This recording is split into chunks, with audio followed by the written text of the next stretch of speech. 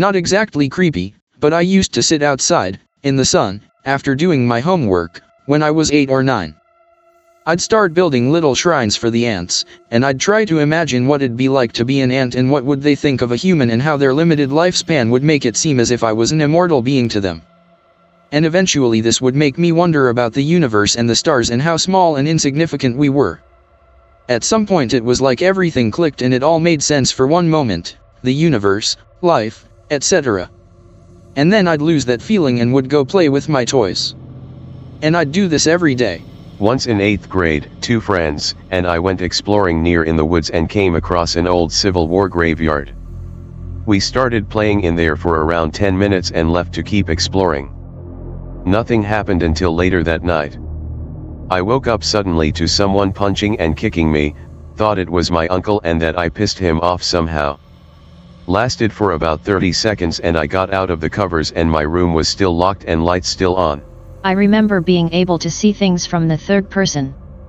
Like one time in like 3rd grade I was on the bus to school and someone took my hat, and I remember seeing it happen but as if I was watching through a camera.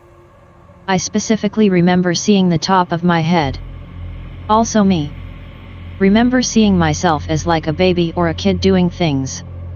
Some of them are the only memories I have when I was really young, but maybe they're all just dreams? Was just going to write about this. My mom and brother told me that when I was little I stepped in a wasp nest. They heard me screaming and ran outside to get me. Then they put me in the bathtub. But I remember seeing it from outside of my body. I saw them running out of the house to me, but I saw it from a different area, and I remember seeing myself in the bathtub. I do that to this day. My doctor says it's this. Link to wikipedia.org regarding depersonalization. The name reminds me of the things my friends used to see in my hometown. They called them hoppers. They were off-white glowing humanoid creatures that have faces that resemble a canid. They are very tall and slender with long fingers that have claws at the end. The hoppers pop out from trees and watch you. My friends saw them most often when they would hang out near one of their houses that was just out of town. They were very uncomfortable whenever these hoppers would show up and watch them. I once was coming back from school, and then this guy comes out of nowhere, pulls out a table knife, and threatens to stab me if I don't come with him. So I panic, and try to cross the street to get away from him. He grabs onto my backpack so that I don't run away, but I still manage to overcome his grip. I manage to away and he comes after me, but a white van comes out from the corner full speed and runs him over. The ambulance came, but he died anyways. Apparently he ended up accidentally stabbing himself in the chest when he tried to shield himself from the van. I met a dead person once. Rung my friend Amy's doorbell and an older woman answered and told me Amy was at dance class, but I could sit on the front porch and roll her yarn balls for her. Being 8, I did it and him out with the old lady for a few hours waiting for Amy. Amy didn't get back before I had to go, and so I left and came back the next day. I asked who the old lady was and she said she didn't know. A few months later we were at her house cleaning out her guest room and I found a Polaroid of the lady I met. Amy said it was her great-aunt, but she had been dead for 6 years. I told her about the porch meeting and Amy shrugged and told me that seemed to happen. Apparently her aunt still visited, and they would smell her perfume or find her knitting stuff laying out. Guess she just didn't want to leave her family yet. I can remember when I was in maybe 5th grade, I had gotten a rash while on vacation. They were these little bumps like pimples that could be popped if I tried hard enough. There was a patch of this rash on the inside of the elbow, and it had scabbed over. I was in a school assembly and I scratched my arm. To my dismay, I scratched off a large scab. But the scab didn't fall off, and stuck to the bottom of the scab, was what looked like a white worm. I tried pulling on it, and I started to pull on it. It started to come out, and I felt what I can only describe as a release of pressure further down my arm by my wrist. Being in an assembly, my little mind didn't grasp the severity of what I was seeing, so I decided to wait until the assembly was over. Whatever was in my arm had other plans, and started to retreat back into my arm, so I kept pulling on it, trying to keep it out until I could go to the office. I ended up ripping my scab of the end of the worm thing, and it went back into my arm. Knew had anything like that happened to me since. Might have imagined it, but the sheer discomfort I still feel in my arm while recalling it makes me think otherwise. Didn't tell anyone about it until years after. Well, in the most simple way possible, I remember things I shouldn't and don't remember things that I should. Now it could just be that my parents are/were hipsters, I guess. For clarity, I was born in 1998. The little that I can remember from my early childhood, 0 to 6-ish, is pretty much blank except for some strange memories that seems to exist in an amalgamation of the mid-90s and mid-00s. Like, if I didn't still have friends from back then, I would be convinced that my memories are artificial for the first 6 years of my life and heavily controlled for the next 4. It doesn't help my suspicions that my mother, who frequently jokes that I'm a clone, tried to convince me that Decade was not worth knowing about for the longest time. As for the stuff that I don't remember but really should, things like why my best friend is my best friend, and the years that important life events happened in. Also, my memories seem very empty. Like, no passerbys, and a disproportionate number of them take place at night in empty fast food joints. Which is odd because my parents are very anti-fast food. I'm sure I have a memory of me sitting in a Hungry Jack's at like 10 o'clock with Space Jam on a TV in the corner, but that makes no sense because that memory would have to take place in like 2006-ish, judging by the age I think I was. But why the hell would anyone be playing Space Jam on TV in 2006? The town I spent my youngest years had the quirk that proper basements rare. That's not the weird part. The weird part was actually a set of tunnels, common knowledge to most as just some relic of local history. Legally they were closed and forbidden for safety, and it was trespassing to use them. Every kid in town knew the entrances though. Most of us who had basements could walk on in if we could pick the locks to basement entrances if we ripped off the panels, which was why the tunnels were supposedly closed and banned. Some were even bricked off. We would use them to visit each other or get to the parts of town where no one guarded the entrances to the few parts still open. Every so often we'd do mapping operations, since every group of kids held their own maps, and very few shared the maps outside their friends. It was during one of these into a part rumored to be haunted where we found weird writing on soggy pages, chairs with piles of rusty chains, and old rusty tools we didn't recognize. We were hoping for a shortcut to a kid's house who always had the newest games actually. When we checked the map later and worked out roughly where it'd be, it was right under the school. We all agreed to stay away from there and take the long way round. One from my small town in New Hampshire. Only really have heard it from my family and surrounding friends, though I think a lot of people have experienced this in some form or another and don't want to say because it sounds stupid. And the reason it sounds stupid is because it's aliens. Not greys, but something pretty different. Quadrupeds about 10 to 20 feet tall, human-like but with elongated portions. Colored gray or white. Kinda looks like SCP-096 if it was much larger, but I wasn't even using that internet at the point I have the memory, so it wasn't something I made up because I read a spooky creepypasta. I have a very strange childhood memory of seeing 2 to 3 of them in our front yard, romping about. Asked my brother about it and he got quiet for a while, then said that it was probably just my imagination, then proceeded to scare me with an alien costume for about 3 years, pic-related, pretty sure that's exacting what it was. Most of my family and friends in town are afraid of aliens. Without asking my friends about it, multiple of them have given similar reports of such beings. It's probably just a big jape, but fun nonetheless. I live in Phoenix near the res. Was driving home one night at 2 a.m. from work on a dark road about 8 miles long and saw a pair of glowing green/orange eyes staring at me in my car as I approached pitch black, so I floored it at 90 miles per hour, and as I looked in the rear view it was following me closer till I got back to a city intersection. Ultra spoop. When I was 8 I looked out my window and I just saw eyes, nothing around them, nothing holding them up, just freaking eyes. They looked human except they were just the purest shade of blue and I cannot recreate the sense fear I felt. Well, I've met a real witch a few years ago. When I was 12, I visited my uncle and aunt a lot, really a lot. To make it short, my uncle had a lover, and everybody knew about it, even my aunt. Not much a big deal, I thought. Now, there was always a rumor about the lover. Her mother was a witch, like, a pseudo-real one. Naturally, everyone laughed about it, well, at least in my family. Well, the funny thing is that both the house of my uncle and his lover were exactly in the front of each other. Face to face. One day, my aunt kicked out my uncle from the house, for good reasons indeed. The day next to that, this witch insulted us the whole day, like, she was screaming insults to us coming from her house.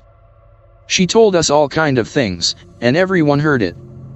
Her voice were piercing in our ears, and at least in my case, I had a horrid headache for a week after that. She screamed to us like for 3 hours straight. We were confused as hell. When she finally stopped, everything went nuts. My aunt was pregnant, she had like 5 to 6 months, it was her third child, but her first one in years. Suddenly, a black fluid started to drop from her womb, like a lot. It wasn't totally liquid, and there was a lot of little things inside of it, no one of us dared to touch it. The smell of that thing was the worst, it was like the stench of death. Now that I have 20 I can make that association, but at the time, I had no idea about that. Then, she started to vomit blood, again, a lot. We took her to the hospital, and we expected the worst, a spontaneous abortion, but nothing happened. The doctors said that everything was okay, like we invented the whole story. The baby came a few months later, completely healthy and normal. To this day we don't know what the hell happened, but the stench didn't go away for weeks. It was really messed up.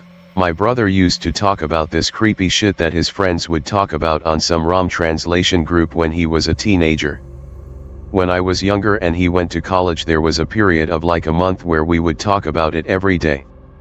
I guess one of these guys he met was like into translating Djinns too, and there was some weird crap about how he wanted to meet or kidnap a girl he didn't know, like he wanted to do this spontaneously, that was his fantasy, and act out some of these fetishes on her. Like, I don't know much about guru stuff, but I guess it was stuff like cutting off their arms and pissing on them, stuff like that. As a kid I thought my brother was being serious, and then as I got older I was like, first of all, what the hell, obviously this is bullcrap, and also second of all, why the hell was my brother telling me these insane creepy stories, so I was kind of weirded out. So then flash forward to like a month ago and I meet 2 of his old friends at this social thing, and they don't really remember me or want to talk to me.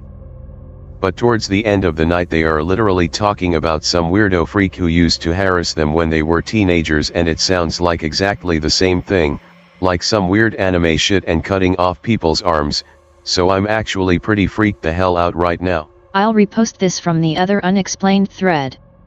When I was like 8 or something, I used to sleep with both my room and hall light on. I left my door open. One night I was awake fairly late into the night, just trying to fall asleep, when I heard footsteps coming up the stairs. My room is directly at the top of the stairs.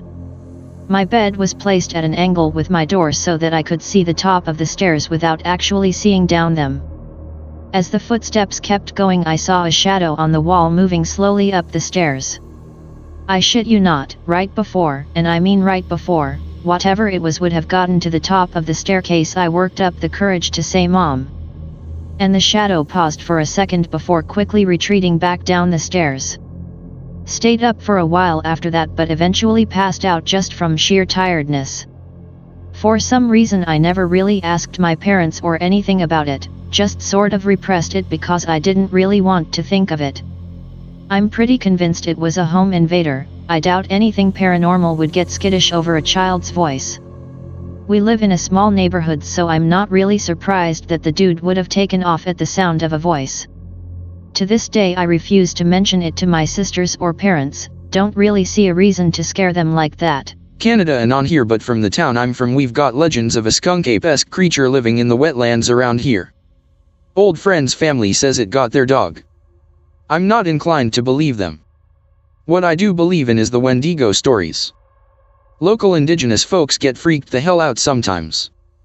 Some crap goes on around here sometimes. Not in recent years, but natives have stories going way back talking about this Wendigo. They say he used to be a brave warrior, but he got lost in a battle one winter and ate someone. He turned into a Wendigo and massacred the village. There's plenty of stories they have of the Wendigo coming back every few years and taking people. Only reason I believe is because a native girl went missing but authorities didn't do shit. Not out of the ordinary, officials don't give a crap about the indigenous at times. But what weird is that the rest of the natives locked themselves up in their homes and didn't come out for a few days. We got a massive cold front and snow for those next few days. I've got some native friends, so I went to go check on them and make sure they were all good, not freezing to death, and when I got there it was just getting dark. I knocked on doors, no answer. I thought it was weird but heard a door getting knocked on down the street. I looked over, and saw this big freaking thing. It looked skinny as all hell. It was dark so I couldn't tell the skin tone, but it just looked fucking gross. It was missing some skin and had this big freaking grin in his face. Looked like that damn SCP, but all it did was just walk off.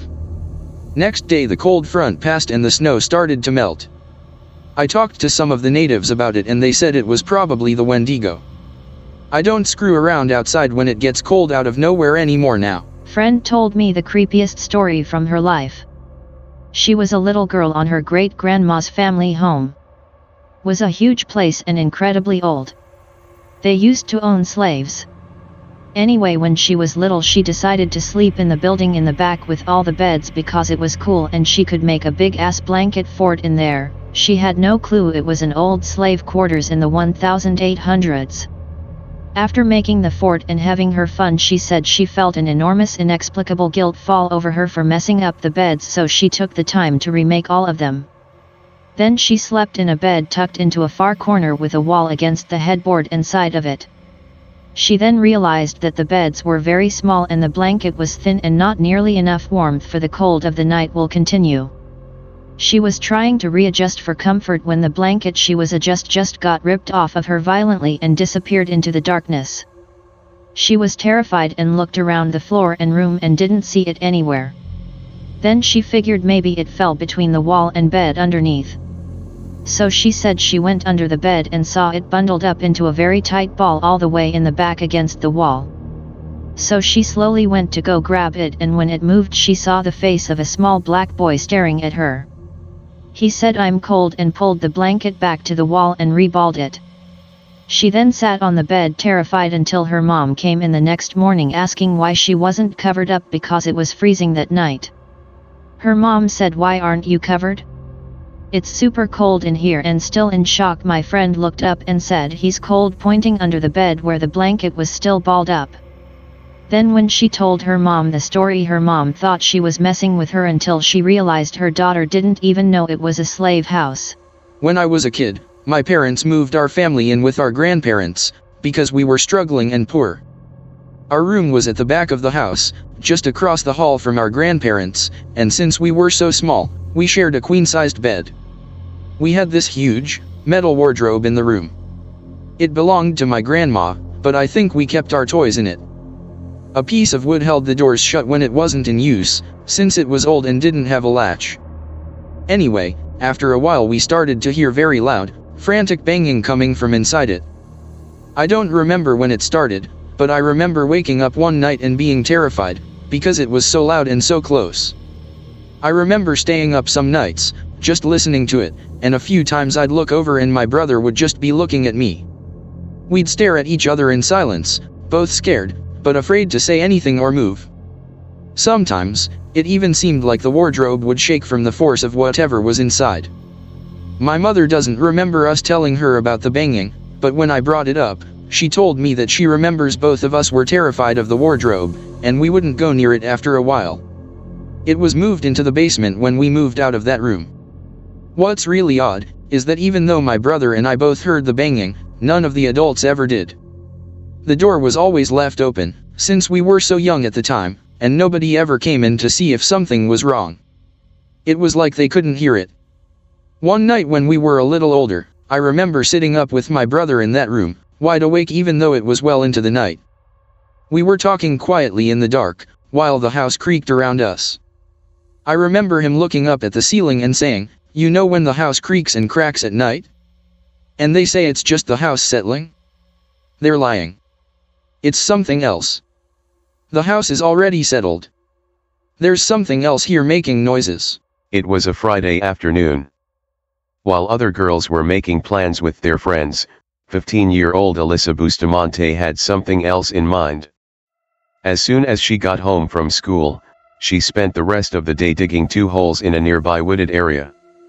Alyssa carried on with her life all the while waiting for the perfect opportunity to attack her target. That opportunity arrived just 4 days later on the evening of October 21, 2009, when her neighbor, Elizabeth Olden, was walking home from Alyssa's house after a playdate with her younger sister. Alyssa abducted the girl and lugged her to the Missouri woods where her grave was already prepared for her. She beat her, strangled her, and finally, stabbed her and slit her throat before dumping her mangled body into one of the graves. Alyssa, charged up by the thrill and excitement of the kill, headed back home and into her bedroom to document the experience into her diary. She wrote, "I just freaking killed someone. I strangled them and slit their throat and stabbed them, now they're dead. I don't know how to feel ATM. It was amazing. As soon as you get over the oh my god I can't do this feeling, it's pretty enjoyable. I'm kinda nervous and shaky though right now. K, I gotta go to church now, lol." Upon her arrest, Alyssa was asked why she killed Elizabeth. She responded that she wanted to know what it was like to kill someone. Alyssa was sentenced to life in prison without the possibility of parole. Go real or go home.